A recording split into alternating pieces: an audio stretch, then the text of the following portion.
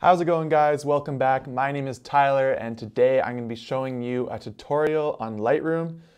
Every day you see hundreds of photos on Instagram where people look like they're taking these photos in tropical locations and you wonder, is that what the photo really looks like? Today I'm going to be showing you guys how to make your photo look like you're in a tropical location. Let's jump into Lightroom and I'll show you guys how to edit this photo. All right, so we are here in Lightroom. As you can see, this photo was taken on Vancouver Island at the Strathcona Park at a place called Myra Falls. As you can see, the photo is really dull. The lighting wasn't that great, and it was after the sun went down. So first, what I'm gonna do is I am gonna move my blacks just so I can see a bit of the shadows there, and boost my whites so I can see a bit of the highlights. Next, I am going to move my shadows up and move my highlights down a hair. As you can see, brightens up the photo a bit. Next, I'm going to turn the exposure up just a hair, just so I can see it a little bit better. I'm going to boost the temperature a little to the yellow zone there. Next, I'm going to come down. I'm going to put the clarity up to about 10. Let's do 10.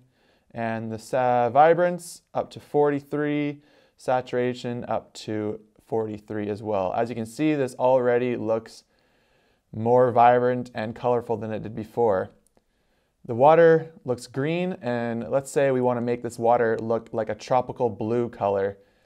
Next, what we're going to do is we're going to grab this tool here, the brush, and we're going to click that, and we are going to color in the areas. We'll click this here to show, so you can see where you're coloring. We're going to color in the areas that we want to change the color.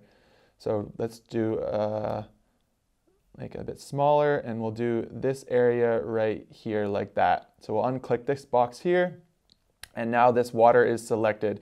This is really rough and really quick. You can go into more detail with it if you like. Now that we selected that area, we're going to turn the temperature down and we're going to make it blue.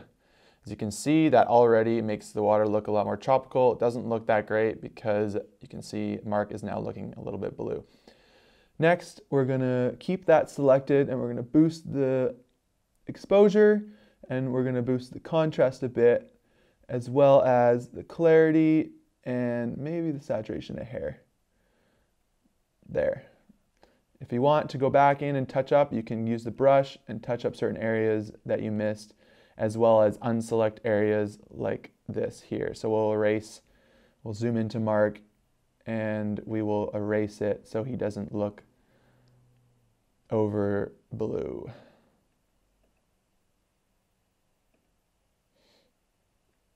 All right, anyways, get the point. So next, what you want to do is click done, go down to here and saturation, luminance, the color sliders here, and we'll go to the luminance and we'll boost up the blues a bit and the greens and the yellows and maybe the oranges as well. We'll even boost up the saturation of the greens. That way it boosts the colors in the sky of the trees here.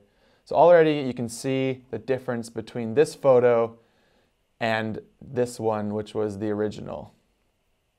That and that. And that was literally a 2-minute edit on how to make your photos look more tropical.